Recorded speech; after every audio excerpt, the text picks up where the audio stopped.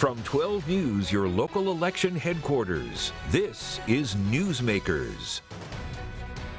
With just over 4 weeks to Election Day, new insight into the mood of voters with our exclusive 12 News Roger Williams University poll. The race to replace Jim Langevin is tight, with Republican Alan Fung leading Democrat Seth Magaziner by 6 points. That lead is within the margin of error. In the governor's race, it's a 13-point advantage for Democratic incumbent Dan McKee over Republican Ashley Kalus. This week, we break down what you need to know from our exclusive poll on Newsmakers.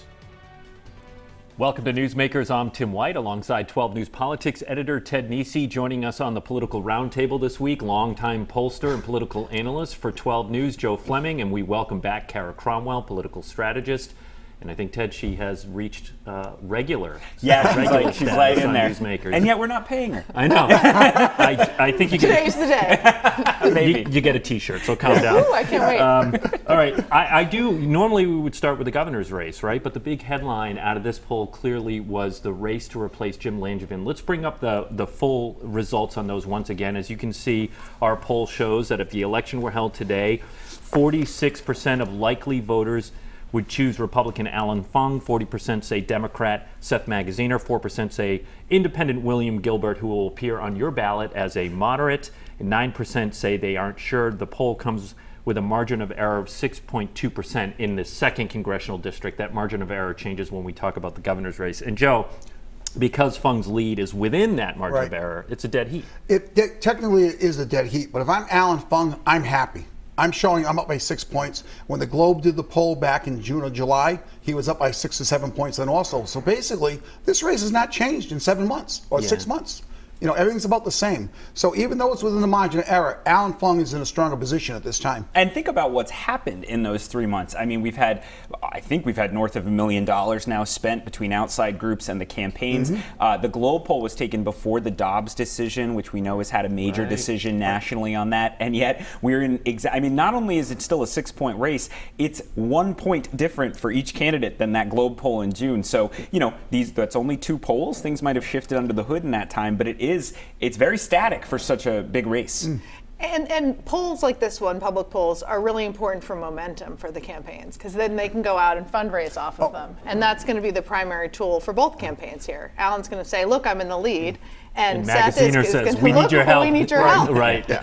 So the thing that jumped off the page, I know for you, Joe, I'm guessing for the rest of the table as well, is when you look at what we like to call the crosstabs, the subgroups, where we break down male, female, all that.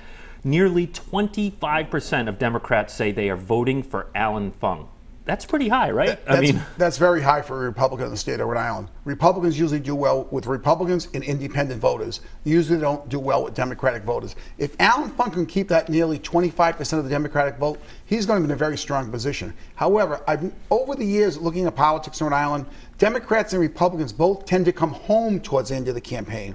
So if that happens, if Seth Magaziner can make a case for the Democrats to come over to his side, that'll bring Alan Fung's number down. And at that point, he has to do a lot better among independent voters. So the next 4 weeks are going to be crucial. I would expect the Magaziner campaign focusing on Democrats, focusing on the abortion issue, really trying to get the Democrats to come back to his support. I mean, he's getting 63%, but he needs to be up to around 80% of the Democratic vote. Yeah, I mean, you know, I've talked to some Democrats who are starting to question this idea of trying to turn Alan Fung into Donald Trump, as you're trying to kind of see in some of these ads. You know, yes, of course, Alan Fung has said he's going to vote. He told you, Tim, for Kevin McCarthy for Speaker, and he is a Republican.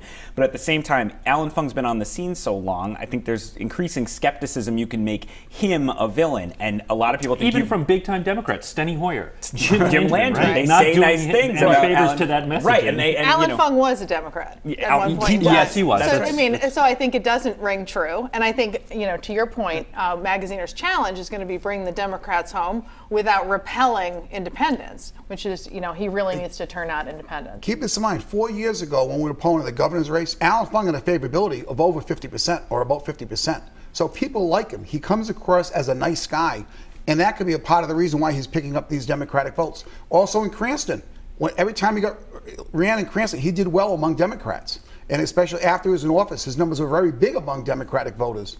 So, I mean, But he if has a I'm, base. you know, and we heard, as you said, Tim, from a lot of panicked Democrats and liberals, not just here, but around the country, who I don't think had woken up to the fact that, you know, if this is a one-seat majority for the Republicans, Rhode Island could be the reason. But then why did the GOP know it? Because, as you pointed out, there's been a lot of independent expenditure in this state, something we really haven't seen before, as you know, because you've worked on these campaigns. I mean, what did the National Republicans dump in $1 million into? Yeah, I mean, the outside, and that's only so they could put more in. Well, and to be clear, there are plenty of Democrats who have seen it, but I think there's a lot of others who just sort of watch at a high level all the races nationally, and when they saw this headline that a poll out of Rhode Island in October shows Republicans up 6 points in New England, one person said to me, if Alan Fung wins, he doubles the number of Republicans in Congress from New England. That's how weak Republicans have gotten up here. It's a big win for Republicans if they were to win this seat. And he's a minority from New England, and you know he's got the right Republican roots. It's not like we're picking up another seat in Alabama. It's something for Rhode them Island to is a like. battleground state all of a sudden. Well, it's just something for the. If we can win there, we can win anywhere. Yeah. I mean, I can see it's kind of the head on the stick. And idea. you saw, I thought it was interesting. You know, Charlie Baker,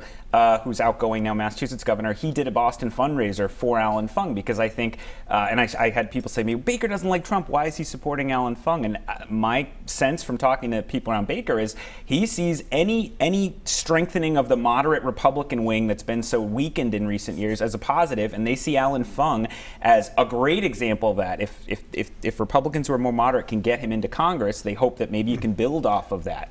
And if you could keep that moderate image up there, that's going to help him greatly 4 weeks from now, no question.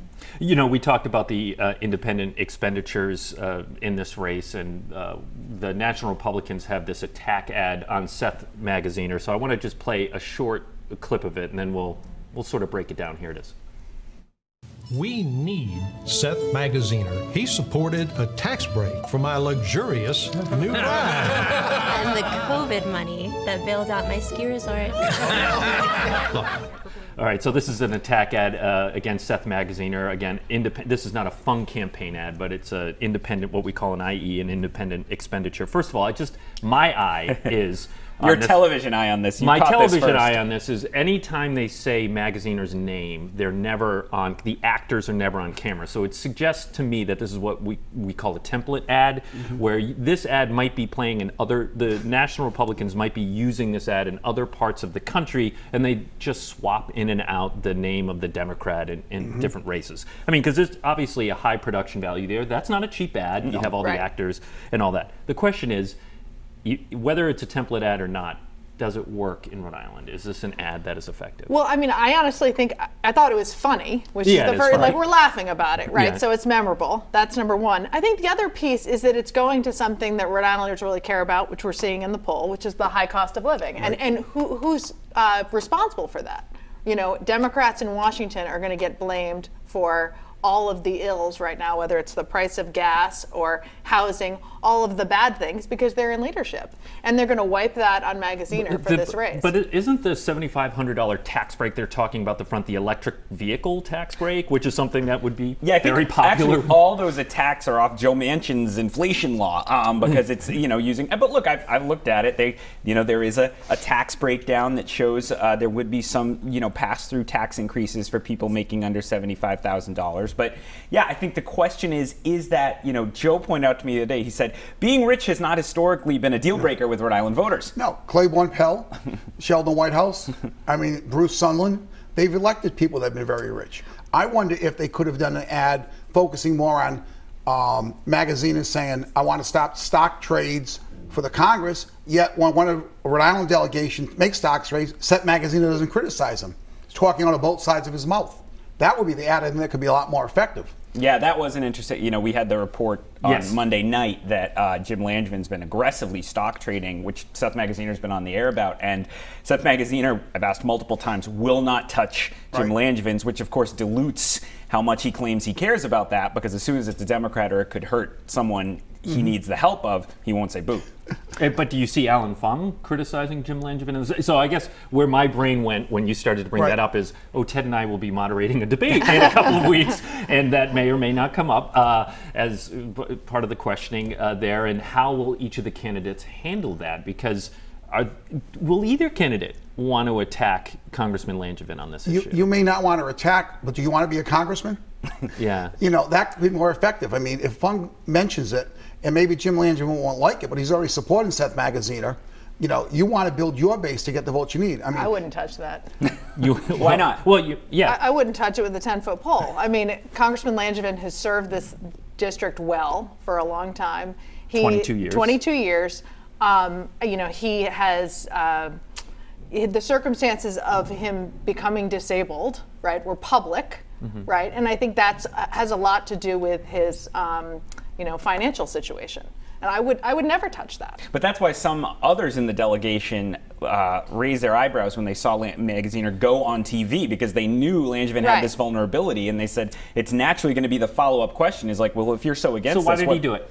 Because they need Jim Langevin. It polled They need Jim well. Langevin. That's why did he do it? That's why Magazine did. Yeah, And then when I go back to your template ad, and I agree that it's a template ad, those issues are polling well around the country. So you're putting out a template ad, and you're hoping it raises something with independents in Rhode Island. I mean, if I'm the person who's paying for that, I'm not looking to, you know, oh, well, the EV thing play well with Rhode Island Democrats. Well, I'm not worried about that. They didn't couch it as an EV thing. She brought up independence. You touched on it earlier. Yep. I just want to expand on it a little bit more. Again, we have, and we're going to talk about this when we discuss the governor's race. Right. The Republican does well with independents Right. in Rhode Island. Does that mean, and have you seen that Rhode Island quote-unquote independents are really conservative voters? well, they have to be, because otherwise Republicans only represent 14% of the vote. So for Republicans to move up, they have to get a lot of independent voters. So a lot of Republicans in Rhode Island tend to lean Republican. Not all of them, but a good number of them. So, I mean, I think the independents in Rhode Island are more conservative, but there's enough of independents that vote Democrat. What is the spread of spread is- independents here in this CD2 race? I don't have. Oh, I have it in front of me. Against Magaziner, it's Yeah. 11 points. Yeah, 47% of independents in our poll are supporting Fung, 36% Magaziner. We should say, Joe and I would say, the crosstabs get pretty small in a smaller sample Right. like Yeah, this, so I yeah. wouldn't read too much in And, that. and 11 points is not a lot. However, if you're getting 25% of the Democratic vote, the 11% works. But if the Democrat number goes down, Alan Fung has to move those independent numbers up. And sometimes I think of Rhode Island independents, not all of them. There's some independents who just say independent and probably vote straight Democratic every time. But I think there's also a lot of independents around who I think of them less as pro-Republican and more as anti-Democrat. They get frustrated with the status quo in Rhode Island, which is inevitably a Democratic status quo, and that might lead them to go for Republicans. But maybe Democrats can pick them up sometimes if they have the right kind of messaging. But I don't think of those people as a happy with the status quo group. I think they're ticket splitters, right? I think they're going Jack Reed, and then they're looking at a Republican governor. You know, they're kind of going back and forth. But I was going to say, the independents, 54% of them think the state's moving in the wrong direction. They are strongly against Tidewater Landing. All right, well, look, we'll get to all that, Joe. You're jumping ahead, all right? No, I'm just talking about independents. And we actually have to go to a break, but before we do, Kara, we will be pivoting to the governor's race when we come back from the break. But you and I were talking this before the show. The turnout in CD2 may help Republican gubernatorial candidate Ashley Kalus, right? Yeah, absolutely. I mean, the more national money and the more effort that Alan Fung puts into turning out Republican voters, CD2 is more heavily Republican, more heavily conservative, maybe those more conservative independents. That will absolutely drive up her number. All right. And just to put a period on the end of the CD2 conversation, you know, David Wasserman, who tracks House races all across the country from the Cook Political Report, found our polling interesting, but he said 46%, he said, getting that last couple points that Alan Fung's going to need is going to be a challenge, because we saw, I think he said Fung got 47 or 48 when you split the two-party vote with Gina Raimondo, take out the third-party candidates. So clearly Alan Fung has a good, strong plurality, but if a lot of those undecideds are wavering and Seth Magaziner brings them back, because we know a lot of these people have probably voted for Jim Langevin before, so they will vote for a Democrat, that's the challenge for Alan Fung now. 9% undecided. Where are those going to go? That's a great question. All right, we're going to take a break here on Newsmakers. As I said, when we come back, we're going to take a look at the numbers in the governor's race. Stay with us. You're watching Newsmakers. From 12 News, your local election headquarters, this is Newsmakers. Welcome back to Newsmakers. I'm Tim White alongside Ted Nesi, a political roundtable breaking down our exclusive 12 News Roger Williams University poll, joined by Joe Fleming and Kara Cromwell. We're pivoting now to the governor's race. Let's take a look at those results, and we show that Dan McKee has a 13-point advantage over Republican Ashley Kalus in this race. We asked if the election were held today, who would you vote for? 45% of likely voters choose McKee. Kalus gets 32%. Independents Paul Rihanna, Zachary Hurwitz, and Elijah Gizzarelli, all in the low single digits. This has a larger undecided amount than in the CD2 race we spent the first half of the program on. 15% of voters say they aren't sure. To the table, is this race McKee's to lose? Oh, I think so. Yeah. I mean, look, he's the incumbent. He's a Democrat in Rhode Island. That's the reason everyone's so surprised with Alan Fung, because Democrats usually win statewide and federal races in Rhode Island. I wouldn't write off Kalus yet. She has a month, as Joe has said. There's a lot of undecideds. She's only down in the teens. But I was struck, Tim. Ashley Kalus gets 32% on a different poll question. We did an early test of Biden versus Trump. Trump got 32%. I think we might have that graphic as Ted talks about it. If you have the Trump-Biden graphic, you can bring that up. Yeah, so my point just being, you look there, you have a former Republican president who I think we can all agree has some scars, Donald Trump at this point. He gets 32% in Rhode Island. Same poll, same university voters. Ashley Kalus gets 32%. So she doesn't seem, despite there it is with our early look at the potentially next presidential race. My point just being, after all the money she's spent, Kalus hasn't really gotten far past a sort of generic Republican candidate in Donald Trump, where someone like a Charlie Baker has had to win over plenty of people past the presidential vote for a Republican in Rhode Island. I doubt that's, I don't doubt your numbers, of course, but I doubt it's the same 32%, No. right? I mean, there's a lot of Donald Trump that's name ID, and that's exactly what she doesn't have. If you look at the numbers of people who don't know who she is and are still open to looking at her, which I would call that, that undecided universe, it's absolutely Dan McKee's to lose, but I think he could. But keep in mind, 6 months ago, she was at 0% name recognition. So she got her name recognition up some, probably like 60, 65%. But she got her base vote up to 32%. So she can move it up more. Alan Fung got 37% against Gina 4 years ago. So the question is, can she keep this number moving? She has to get it up in the 40s. It's a long way to go. You're down to 4 weeks. However, she's only 8 points behind among males. She's only 5 points behind among middle-aged voters. She's winning the key group of independents, 42 to 29. Again, all these groups she has to expand. Republicans, she's only getting 66%, but they're not going to McKee so much. They're sort of undecided, so she can win those over. So our groups that she can move. The question is, can she move enough of them in the next 4 weeks? But as we've learned... And I'm glad, Alex, thank you for bringing up the favorability numbers for Ashley Kalus here, just to your point that you made there. So we have 33% favorable opinion of likely voters. That was the last poll. 32% unfavorable, but 35% really don't know who Ashley Kalus is. But that number was, as you say, 6 months ago, was 0%. Right. But the problem is, as Dan McKee taught us in the primary, the election is when the election is. You don't get as long as you need to get your name ID up, right? She's now in mid-October with a third of the electorate not knowing her. And as we learned in the primary, it's not 4 weeks. Dan McKee won because of all the voters he baked in early voting, and that starts within a couple of weeks. So, I don't want people to misread me. I'm not writing off the Kalus campaign yet. I'm just saying that time really does grow short. I think money matters. I don't know what she's willing to put in the last few weeks to crank up, her name ID, and also highlight any mistakes the governor makes along the way or has made. If and I'm not advising any campaign, obviously, but if I'm Governor McKee, I'm going to do my job for the next 4 weeks and continue to kind of build that I'm the governor idea. He's got to do his job, and that comes with the position of being an incumbent. That has helped him, no doubt. But the other thing he's going to have in the coming weeks are debates. He's going to have multiple debates. Here are Dan McKee's favorability numbers: 45% favorable, 36% unfavorable, 19% aren't sure. Those are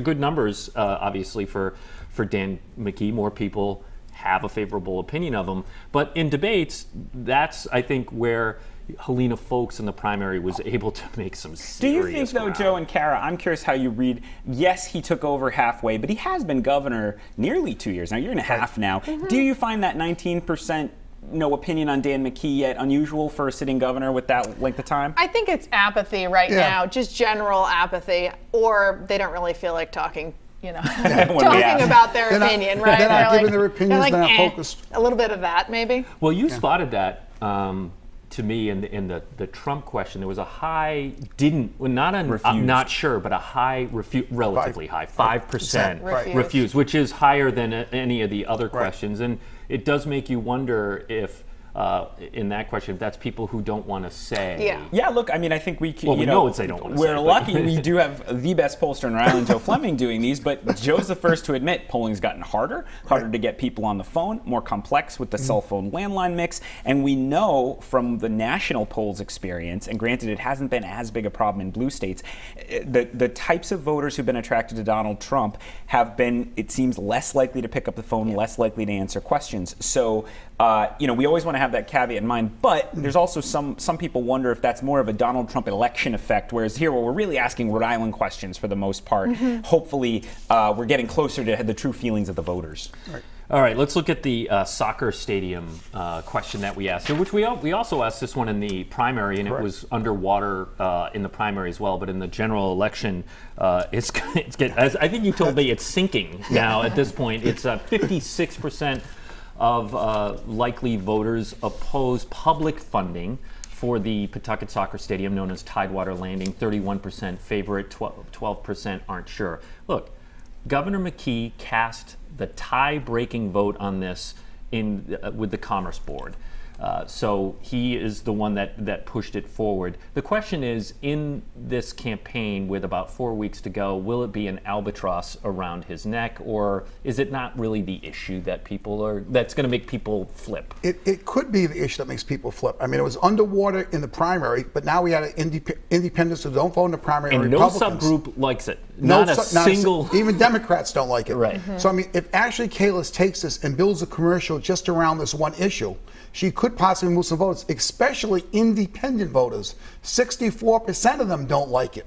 Yeah. So, I mean, there's the group you can move, and that's what she has to move. But males, 59%. Two groups she needs to move. This could help. I completely agree with Joe. I mean, I'm not giving any advice, but if this is something she wanted to put forward, she could make some hay with it. Yeah. There's always the intensity question. So we know voters don't like this project, but is that something that's going to make them decide at the polls? Right. I mean, I agree. Because you look at Gina Raimondo's numbers sometimes and say this person is never going to win an election, right? She's got the bad job approval. Let me put it another way. But she had certain things people liked, and the things they didn't like weren't what they decided for on. the voter that post Dobbs, where abortion is really key, and yet they hate the soccer stadium. Are they really going to vote for Ashley Kalus? Well, that's the question. I think the abortion question overrides the Tidewater Landing question. Yeah. No question about that. And I think people will vote based on the abortion. I'm not sure if this will be the one issue that will get a lot of voters to move. But again, you're looking at getting blocks of 4 or 5% at a time. This may move 3 or 4 or 5% of the voters. I'm just not sure on the abortion issue if those people are already with Dan McKee anyway. If that's your number one issue, if you're really considering Kalus. I think they're appearing in your poll, not in the Kalus or the undecided column. Yeah, I guess I'm just talking about, yes, I agree with that, but can you flip anybody when because Kalus would have to not only draw from undecided, but from McKee. I think that goes to a vulnerability Kalus has that Fung doesn't. Kalus is affirmatively pro-life. She says she would not have signed the Reproductive Privacy Act of 2019. She says she'd veto the budget if this new push to fund abortions through Medicaid and the state employee health insurance plan. Those are clearly more on the anti-abortion side of things. But that's still a liability for Fung. Because but that's a problem. The Democrats have a much tougher time with it. Fung is pro-choice. He sometimes is very garbled in how he says it. But if you listen to his actual promises, he says he'll vote for the Susan Collins abortion rights bill if he's in Congress. Now, he won't vote for the maximum of what Democrats want, which is what he's getting attacked on. But Kalus is further right on abortion than Fung, and I do think that's an important difference. Yeah, but the message that the Democrats are saying on that is it's not about Fung himself. It's the vote that it could be, supporting the party, making the Republicans the majority party will have this effect. And Democrats can say anything they want to. But the fact is that sometimes they do. Both parties do. The difference is, I guess what I'm saying is, they're attacking them both on abortion. But Ashley Kalus can't come back and say, wrong, I'm pro-choice, I will do this thing for abortion rights, etc. All she can say is, I promise not to change anything as long as the Democratic legislature, whereas Fung can say, wait a minute, you know, I will vote for the Susan Collins bill. So I'm just saying there's a distinction there. Yeah, I just don't think it's the top issue right now in terms of Rhode Island voters. Well, we know it's not. We know it's not, right? We know cost of living is clearly so top if issue. she's talking to that, then maybe she's going to get a little bit more, again, making some hay on that issue. 30 Cost seconds, of living Joe. may be the top issue, but abortion is an issue people will make that decision on a lot of times, even though it's not number one. I'm concerned about cost of living, but if this person's not pro-choice, I can't vote for them. Yeah. There's a difference. All right, well, we have a big week next week. Pivoting back to the governor's race, it is the first debate between Ashley Kalus and Governor Dan McKee for the general election. It is going to happen right here in the 12 News studios. It is an hour-long live at 7 o'clock on Channel 12. Ashley Kalus, the Republican, Dan McKee, the Democratic incumbent, will go head-to-head in this debate. Ted and I are already starting to carve up our questions for this one, so we're looking forward to that. So please don't miss it. Joe Fleming, Kara Cromwell, Ted Nisi, thanks so much for joining us. We'll make sure we get you that T-shirt for now. Give me a T-shirt and I want some popcorn so I can watch the debate. All right, we'll see you next week on Newsmakers.